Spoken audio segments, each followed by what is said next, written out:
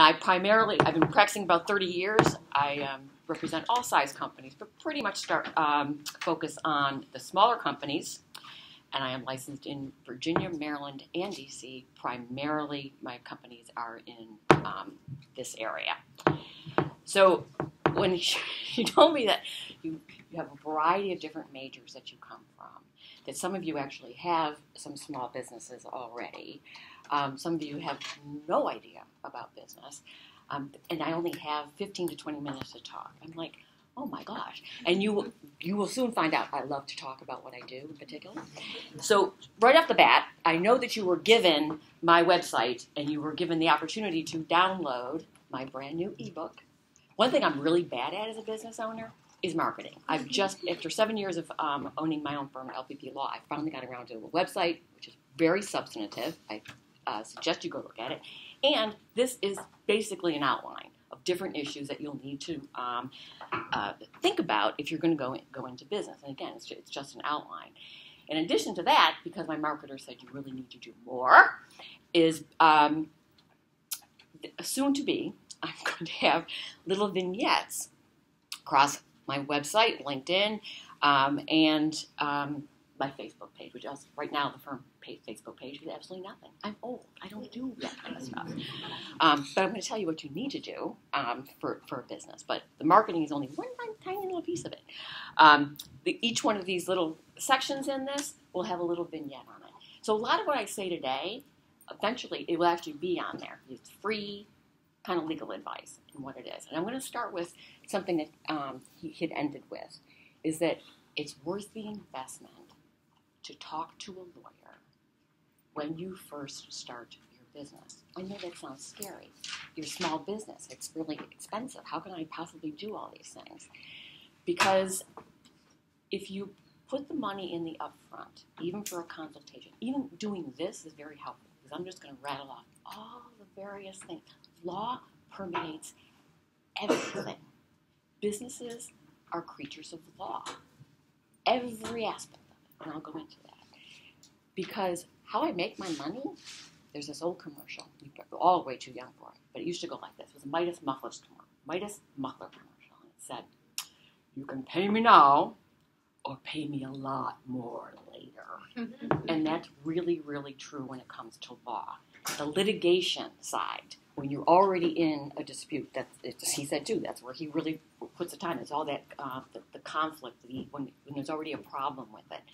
And that's where it's really expensive. That's really where lawyers make the money. The court system is very inefficient. It's inefficient because you're supposed to be protecting everybody's rights. Everybody gets right to do all these kind of things and scream. And the more money people have, the more money they spend. And the more adversarial it is, the more there's certain personalities and certain lawyers with certain personalities. It's just fight, because it's money going up. And you got to deal with it once you're in litigation. As opposed to really using the trite term about being proactive. So first thing, it's actually good that we started with the intellectual property, because that's like the core. Okay? I had this idea, I had this passion, I had this service that I want to provide, or this widget that I want to provide, because it's really, really good. Okay, now what do I do with it? So some of you may have your own businesses. Are you in some kind of business form? What kind of business form are you in? Anybody has businesses already? What do you have? LLC. Maryland? Okay. What about you? LLC? Okay. So do you understand why you would be, you know what an LLC is? A limited liability company? Okay. What are some other options? Corporation, you've heard of those. It can be partnerships. I'm going to say for purposes of this that the two main ones that people are talking about now that really are of any relevance are limited liability companies and corporations. Limited liability companies are relatively new in the world of law. They're about 30, 35 years old. So let me tell you why. Well, you tell me. Why did you go into an LLC and not just practicing? What's your name? Jessica. Jessica. Why didn't you just do your firm or your businesses of Jessica? So the thing is, I'm a tech startup, and so I looked it up online. I was like, okay, I have two options, essentially, corporation and LLC. So they said on this site that I just looked at, corporations are normally for like larger entities, like they have, it's like more expensive form, only have like more resources to spend, and I was like, well, that's not me. I'm just starting out. So LLC, it's like you have, I believe, less of a chance to get sued. Okay. But I'm going to back you up even before that. Okay. Okay. Why not just practice as Jessica? Why do you have to be a limited liability company or a corporation or any other corporate entity, any kind of business entity? Why? Just to get my name out there. Just Okay. to say this is my company, this is my little space. Okay. There's actually a legal reason for it. And it's the most important legal reason there is. What do you think? Because your assets are like tied to the business, so if you get sued, they can come after your house and all that.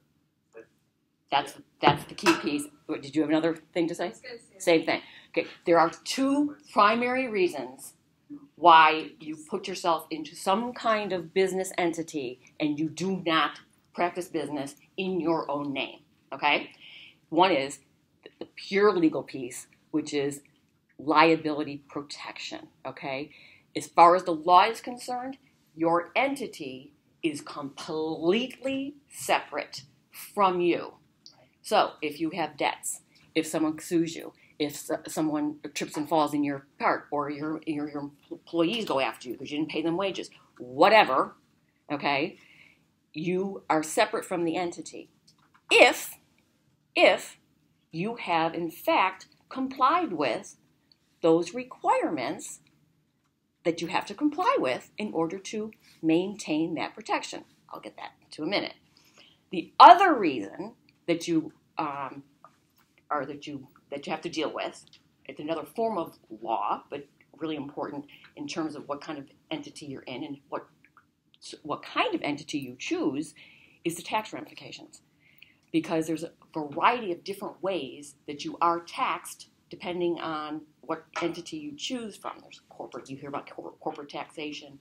And then, have you ever heard of an S Corp? Anybody ever heard of an S Corp? Yeah. Okay. An S Corp is not an entity. It's not an alternative to a corporation or a limited liability company. It's a tax designation. And when I was in law school, it doesn't really stand for this, but it helped me remember it. It is generally for small companies, and it's way too complex to get into.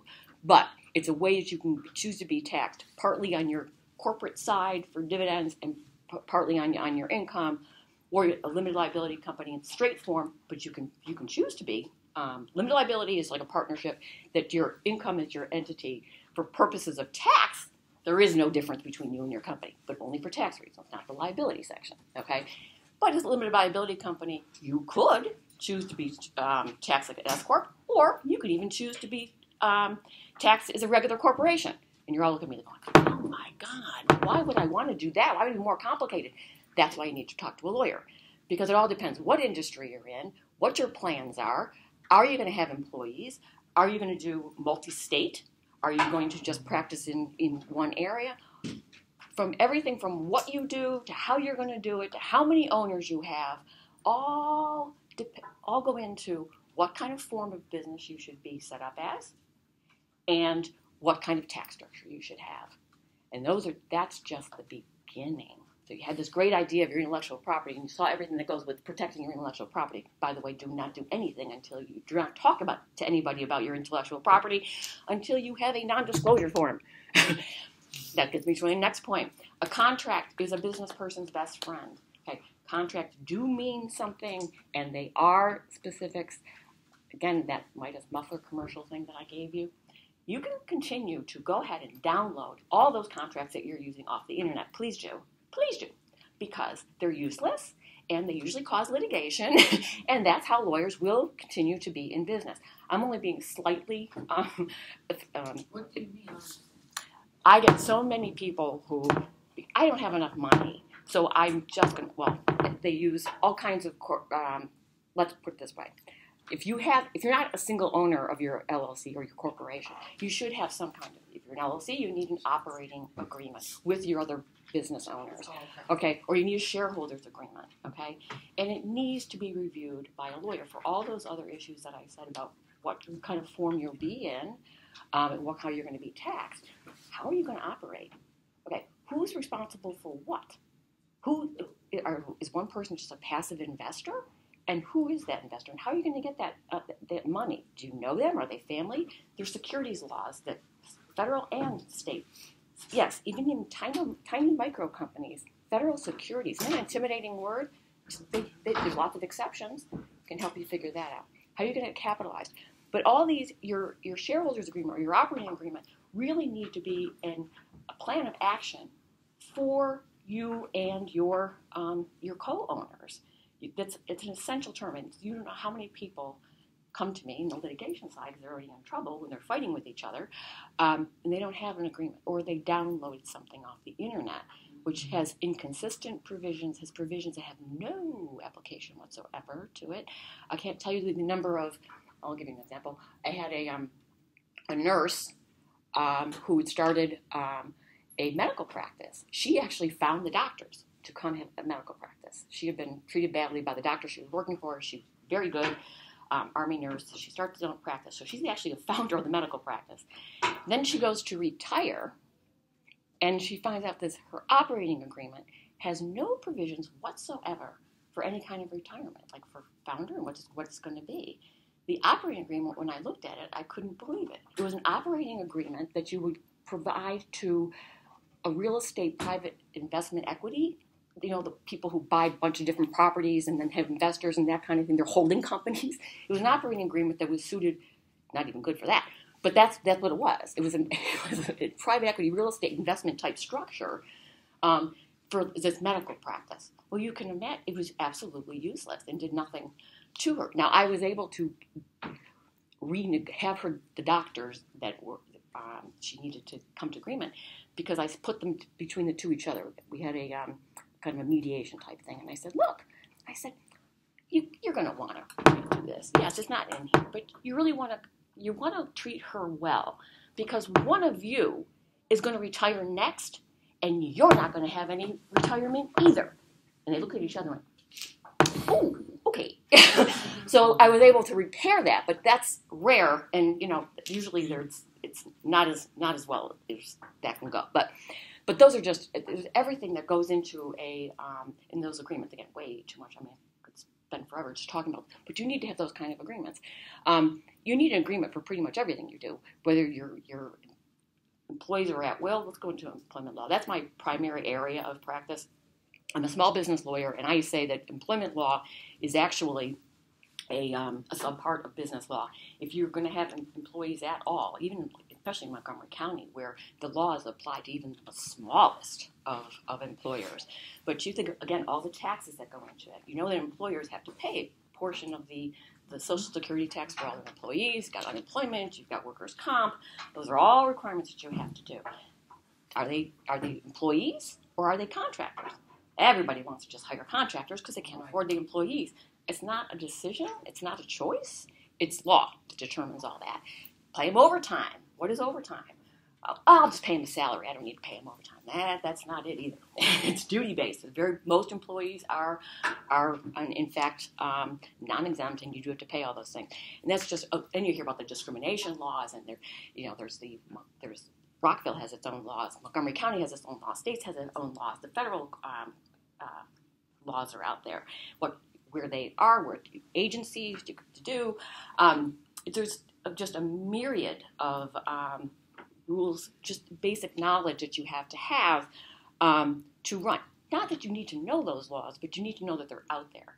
And that's why I keep saying, going back to, yes, you should have an attorney. That's why we're out here.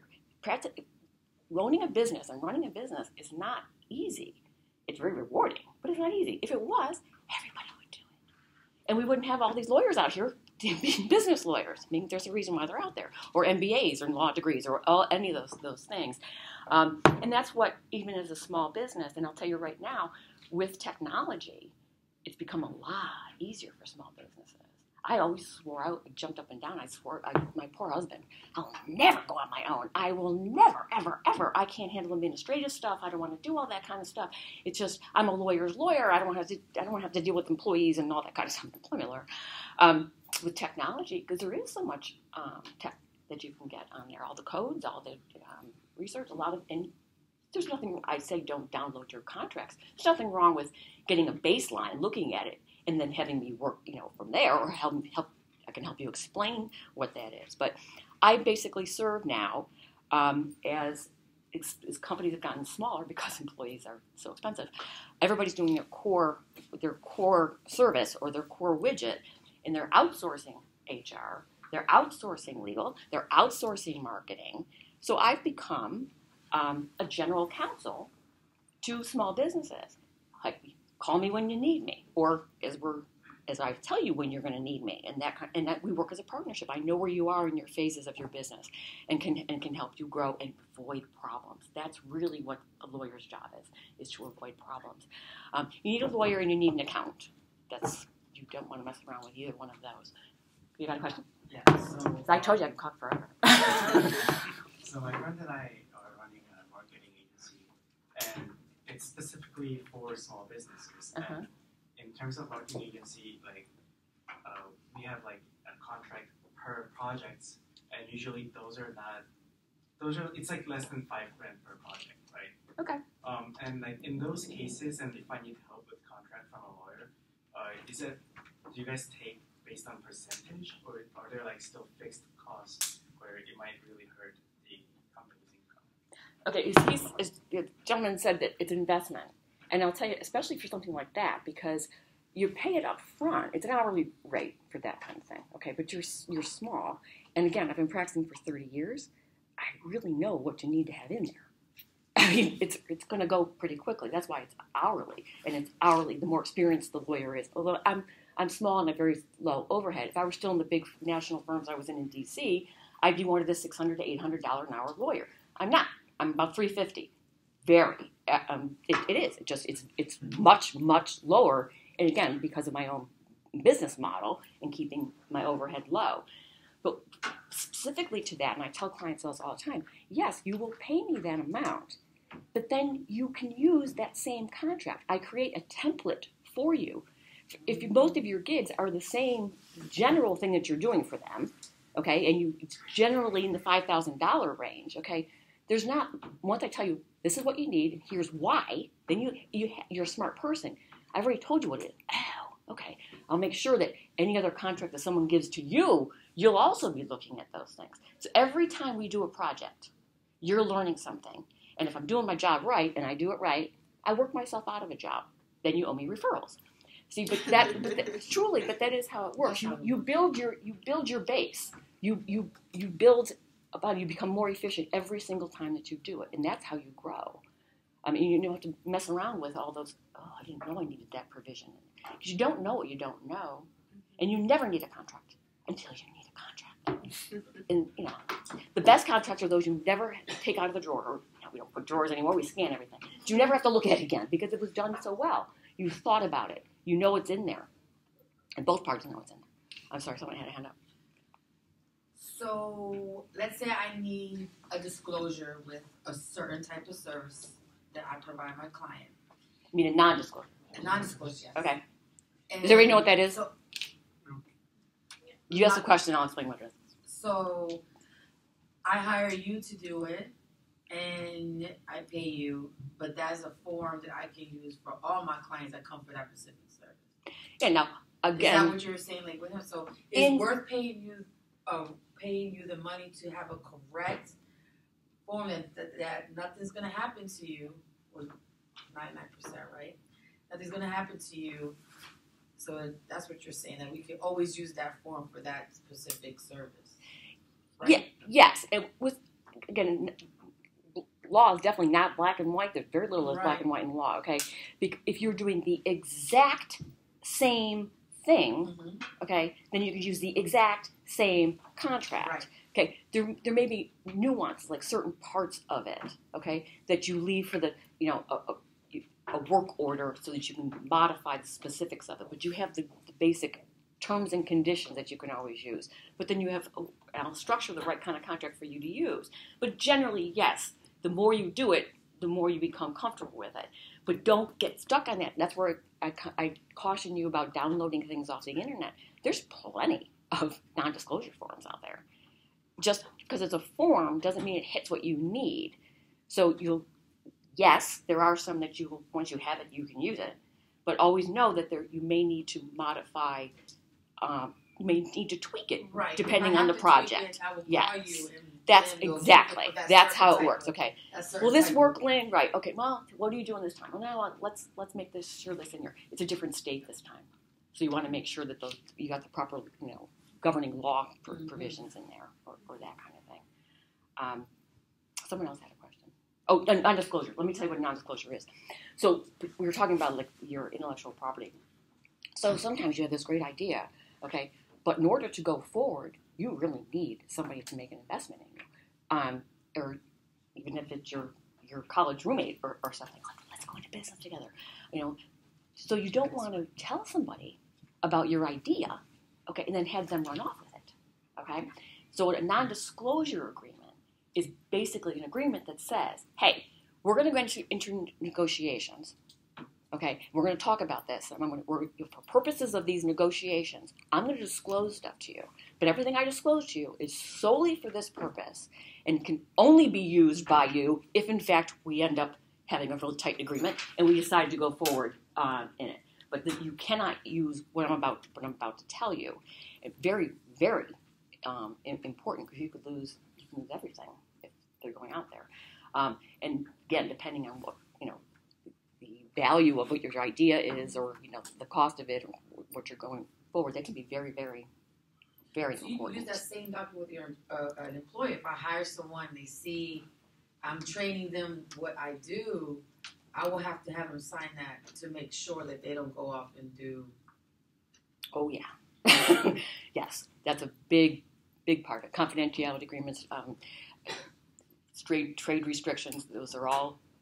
Those you can't just tell somebody you can't go work for a competitor of mine. Right? Oh, absolutely, do a lot of those. That's a contractor's your best friend. Because if you don't have a contract, they can't use your proprietary information. There's that, but they can go compete unless you have a contract. And those contracts are very, very, very difficult to enforce because our commerce is everybody should be able to use their education skills and experience and get the best job that they can.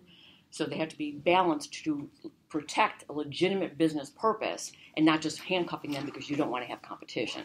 So those are very, very important, and those are not something you want to download off the internet. I actually use that example on my website. So for like NDAs, what are the consequences if you break an NDA? So is it like a flat fee, or is it if they end up like going and doing their own business, you can get like a percentage of what they made?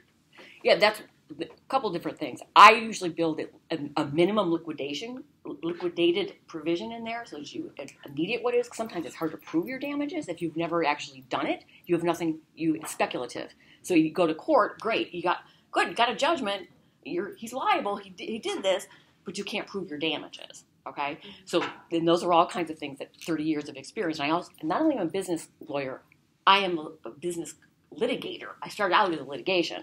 So my contracts know all the holes that people get in trouble with that cause them to go to litigation. So I like to think that's why I'm tighter on my contracts.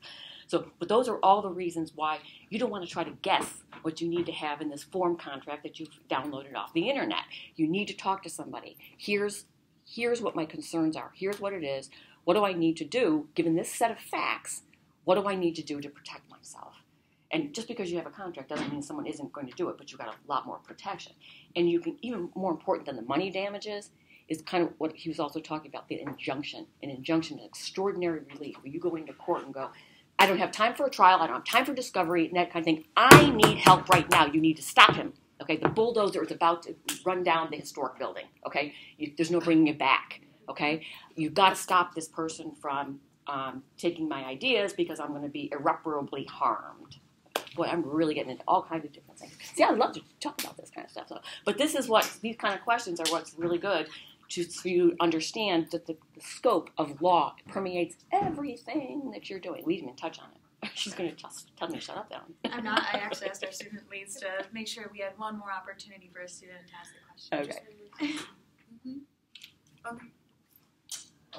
What about ownership of a company and like dividing ownership through contracts? Like when would you, I mean, I assume you'd want to think about that early on before you start working on something, and also how do you approach that? Absolutely. You should actually have that done before you go follow your articles of organization to become an LLC or become a corporation. That's why we're saying your shareholders agreement or your operating agreement. An operating agreement is the term for limited liability, and a shareholders agreement is the term for a shareholder and for corporation. Yes, those are absolutely key. Everything from who's doing what. Are they just passive? Are you going to have responsibilities? Are you going to be employees separate from the corporation? Are you going to be an S corp, so that how you're going to be taxed? What happens if one of you becomes disabled? Just where did the stocks go? How can you buy-sell agreements incorporate in there? Help you anything that can happen. That's what we're trained to do, to help you walk through. What do you want to do about this? What do you want to do about this? And I put bad boy provisions, and it could be bad girl provisions in there too. But a lot of these things that you see, the same boilerplate provisions, as a litigator, I know that the biggest problem is when I can't tell you how many times I've had cases where one of the owners is stealing from the other one. And it happens. And trying to get their stock back, keep your running back. So I put bad boy provisions in there. If you've done any of these things, I get your stock back, hands down. You don't have the court divide them or anything else, run the company down. So all kinds of different provisions. Yes, absolutely up front. And again, if you do it up front, then you probably won't need it down the line, because both of you, or 5 of you, whatever, how many owners there are, have gone through all these issues. You've talked them through. There's well, that's not what I meant by that. Well, that's what I meant by that. You said this. No, I didn't. That was a negotiation. No, we decided. It's what's in those 4 corners. And if it's not there, then it's up for whatever. All right. Well, can we give her another round of applause?